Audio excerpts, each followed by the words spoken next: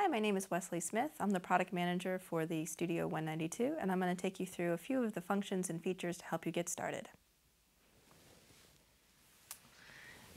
So the Studio 192 has two different modes. Right now it is just a basic interface. We don't have the DSP on, and I'm going to just describe some of the routing just to help you get started in your DAW. Right now we're using Studio 1.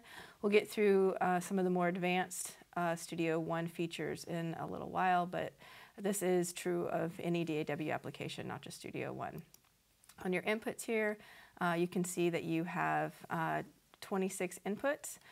You have your 8 analog inputs, as well as your SPDIF inputs and your 16 ADAT inputs. This is at 44.1 and 48. When you go up to 96K or 88.2, your ADAT I/O drops down to 8, and then at 192, you just have your 8 analog inputs. On your Outputs tab, you can see that all of the outputs on your Studio 192 are freely routable.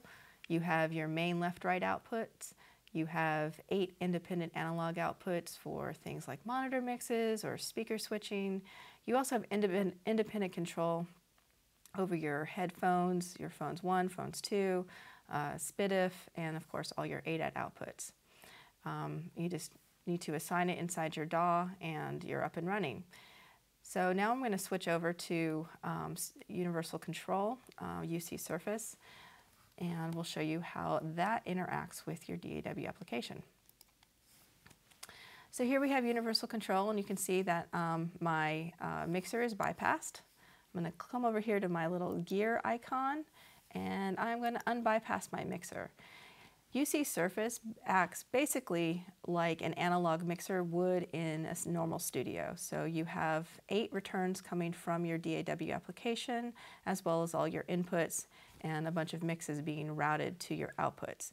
At this point in time, Universal Control has control over your outputs and the mixes going to those outputs. Your DAW application is just receiving the inputs from UC Surface. We can also go through a few of these little settings here. You have a standalone modes. Your Studio 192 can be used either as a preamp with direct outputs or as an A to D, D to A device when it's not connected to your computer. This is also where you set your speaker management and whether or not you're using your onboard TalkBack mic or one of your 8 analog inputs for TalkBack source. So here we are in Universal Control, UC Surface. This is the method by which you create all of your monitor mixes. You can see you have all of your inputs here, plus you have your DAW returns. So if I wanted to, say, route my main mix from Studio One or Logic or Pro Tools to my monitor mix so I could hear it while I'm monitoring, I would just come over here to DAW 1, and this is where my streams come in. Now if I select this, you can see I have the stereo linked, and that's very important because by default these two channels, DAW 1 and DAW 2, are mono. So if you want to monitor your return from your DAW application in stereo, you need to stereo link those. And now this return is going to sound just like it would if it was being patched directly from your DAW application. You can see also that you have a few other DAW returns here to play with. So if you want to add a click track or do a rough mix of some of the tracks that you've pre-recorded with your inputs, you can do that all from here. To create a monitor mix, let's say I wanted to create a mix on mix 5 and 6, outputs 5 and 6. I simply select that mix, and now I can create the mix that I want on my first ADAT inputs as well as my analog inputs. I have full FAC channel control, and this is true for any of these output pairs. You can see over here that speaker switching is enabled on these 4 outputs. If I come back over to my gear icon, I can turn that off if I don't need speaker switching, and now I have these extra outputs to create mixes, monitor mixes 4 and send mixes 2. My main mix is the same. This goes to main mix left, right, and I can create my effects mixes here, and on every single mix, if you scroll all the way to the end, you see that you have your your effects returns for your reverb and delay. If I want to edit my reverb and delay, I just select it, and then I can click on Effects Edit, change my effects type, open up presets, create new presets from any of these settings, and load anything that I've created previously. When I go to the main mix, if I select on this main mix fader, this is where all I have some output controls for my main functions. I have main mix mono, main dim. These mirror the functions that are on the front panel of your Studio 192. I can route any of my mixes to my SPDIF outputs and any of my mixes to my headphone outputs. Because when you're working in UC Surface, you most likely have a DAW application open and you're managing two different applications at the same time. UC Surface streamlines some of the functions, so your headphones are not freely routable inside of UC Surface. They mimic one of the other outputs. Same thing with your SPDIF outputs. Again, if I go over to my gear icon and I bypass the mixer, now I can route to my headphones and my SPDIF outputs straight from my DAW application. But let's go ahead and leave this enabled. Now I'm going to switch over to Studio One, and I'm going to show you how to set up cue mixes directly from Studio One. Inside of Studio One, we've created some advanced monitor mix functions that allow you to control the preamps as well as your fat channel plugin running on the DSP, and create near zero latency monitor mixes, all from Studio One without UC Surface being running. It does need to be running in the background. I'm going to show you what happens here. If I can click over. So back here in Studio One, in UC Surface, you see I can still create monitor mixes from UC Surface. Now if I come over here to Studio One, and I click on my I/O, you can see right here, these are my cue mix outputs. When I enable one of these outputs or all of these outputs for cue mixing, now Studio One takes control over UC Surface, and you can go back over here and see that your mixer is bypassed. Now I can close this window, and I just leave Universal Control running in the background and let Studio One do all the heavy lifting at this point in time.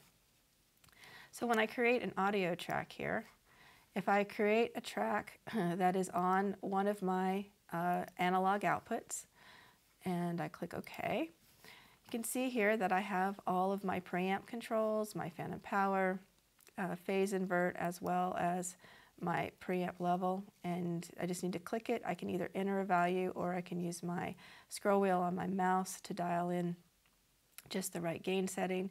This also mirrors exactly what I'm doing on the front panel of my Studio 192. If I expand out the channel here, you see this nice blue fat channel. This blue fat channel is inserted on any channel on the Studio 192 that has a DSP processing. This is input 1, so it does have fat channel processing. I can double click on it, and now I have my EQ settings, my compressor setting, and all this is happening on the DSP of the Studio 192. So it's all happening at near zero latency. The only latency you're getting is just from your analog to digital conversion. This button here allows you to print the fat channel processing. So if you like what you're hearing in your headphones and you want to print that to your audio recording, you can do that just by clicking that button. If you want a little more flexibility, you can leave this as non-destructive, so you're hearing it, but you're not actually recording it.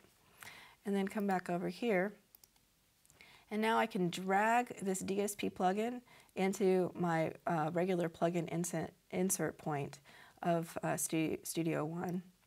And now this plugin is running natively on my computer. But you can see this button here.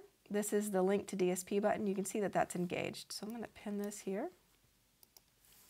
and open up this guy and pin that as well. So this blue plugin, this is my onboard DSP.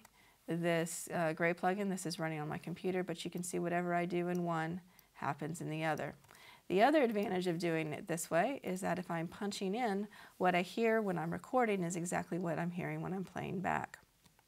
Down here, you can see these are the QMix outputs that I created earlier. This is my level control. This lock function locks these levels right to my main mix level, and then all I need to do to unlock it is simply move the control.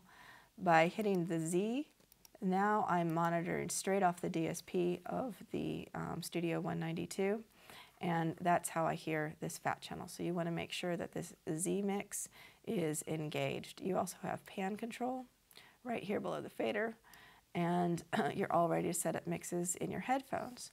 Now, if you don't want to have to create this from scratch every time, we do have a template inside of Studio One. You simply create the Studio 192 template, click OK.